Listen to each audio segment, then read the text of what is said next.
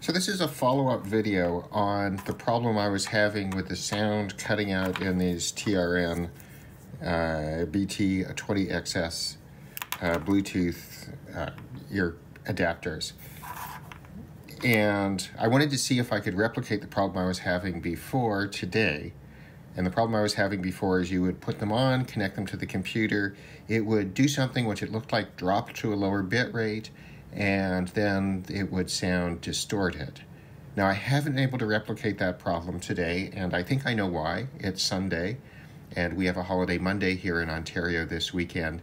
So the offices, which are behind that wall, well, there's some space, but there are lots of number of relatively small offices, which each have their own internet access points, and here completely drown out the 2.4 gigahertz band pretty well.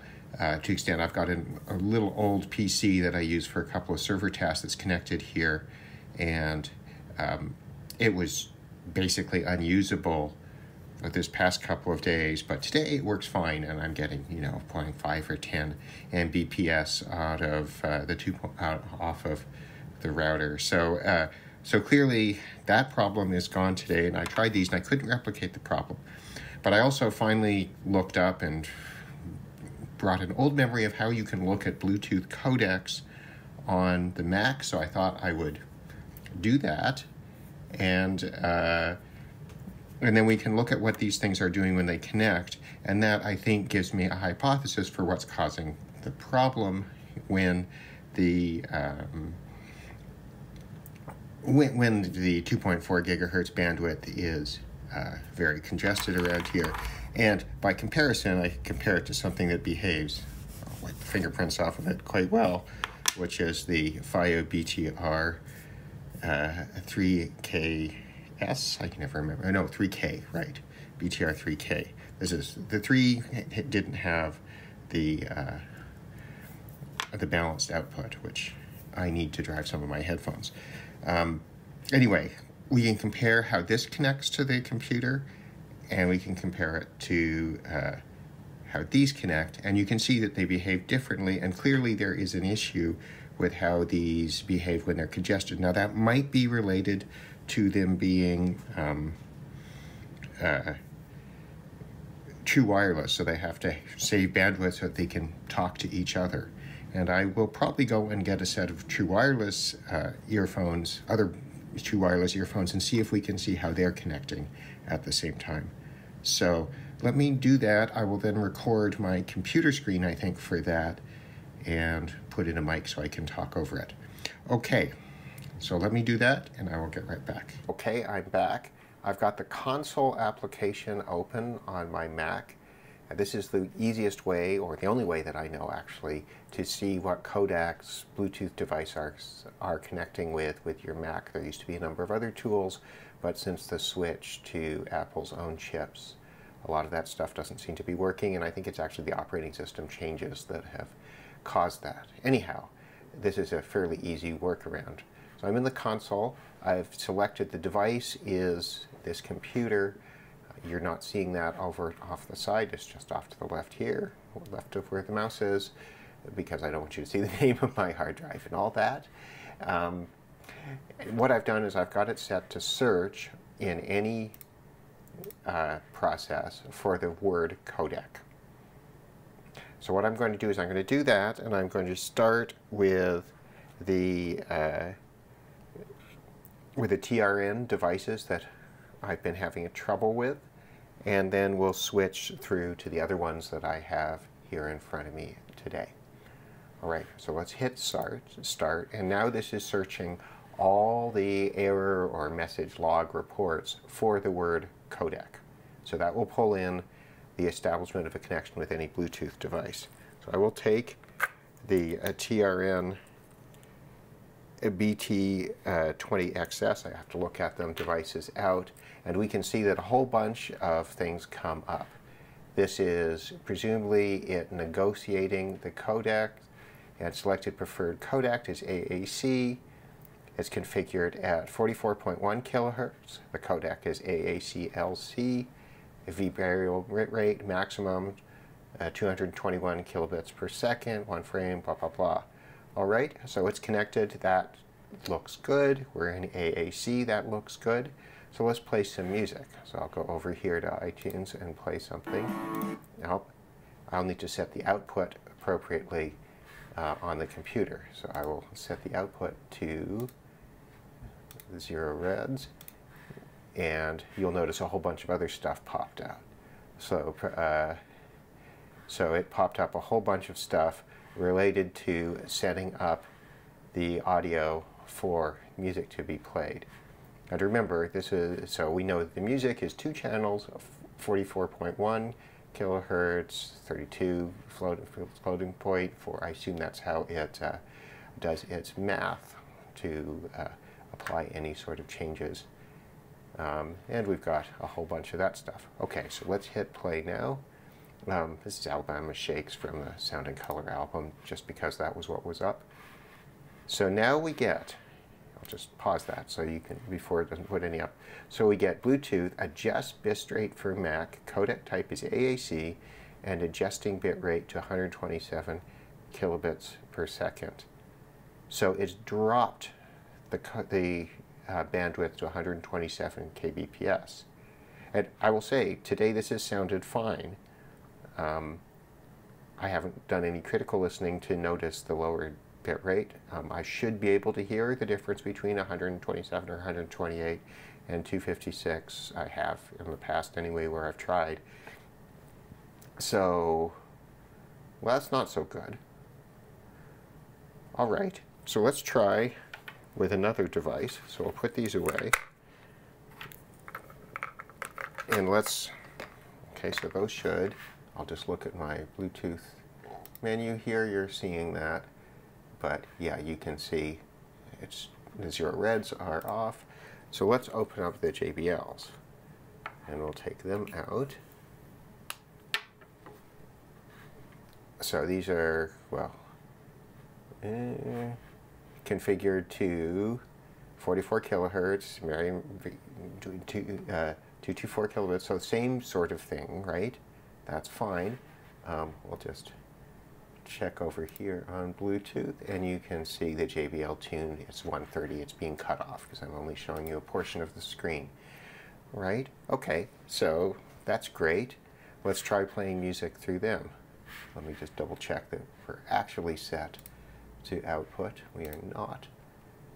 We'll set to output to them. I'm using Sound Source here, and you see we get the whole, right, as it resets this. But we're still connected to those. All right, so let's hit play. We get a data link quality connection. I don't know what that does, but it appears to be maintaining the same bit rate, right? There's been no change. We still should be at 44 kilohertz, which is fine because that's what the audio file is. And that should sound like everything else you would expect on a Mac using Bluetooth earphones in this case. All right, so let's put those away.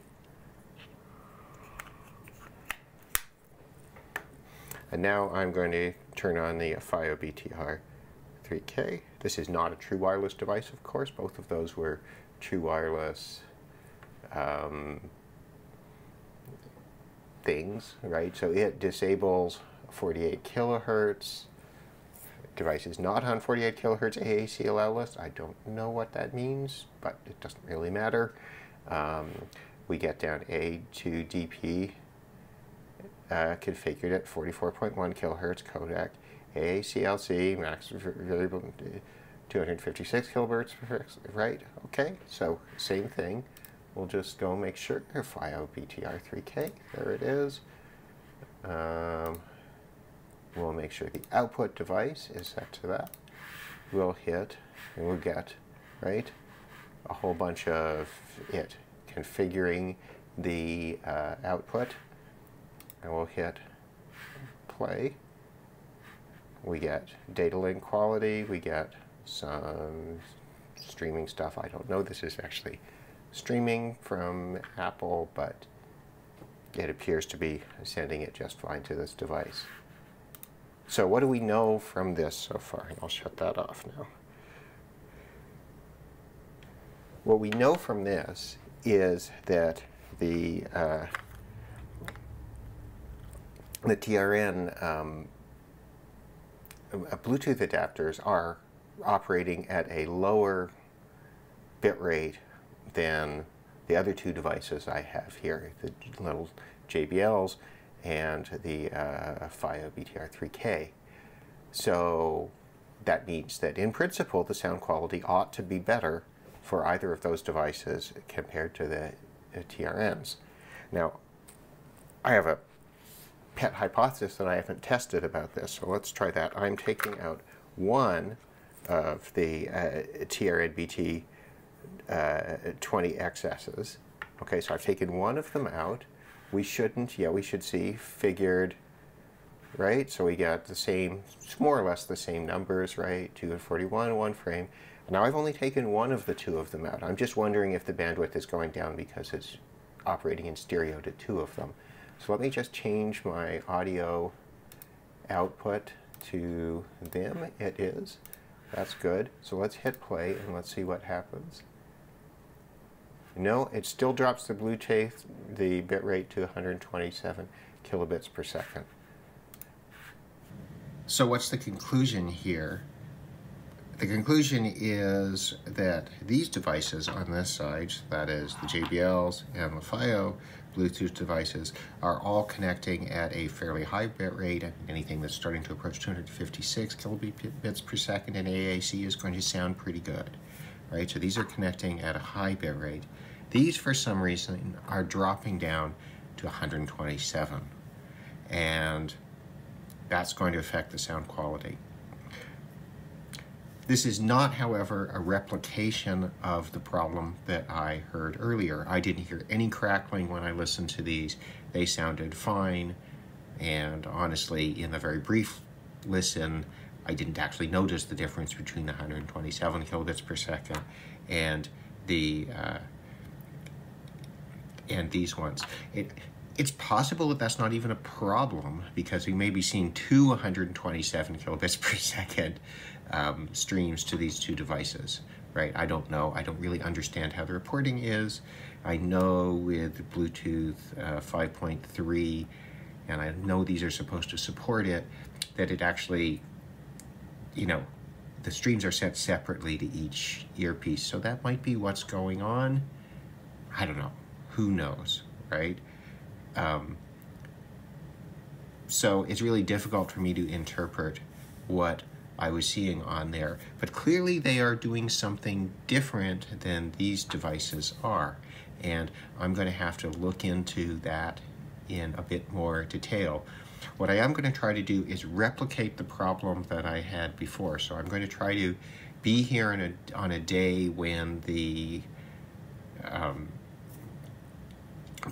2.4 gigahertz band is totally trashed, so that it's not possible to so to try to force these to do what I think they're doing, which is drop to a lower quality codec, and see if I can hear the distortion that I was hearing earlier.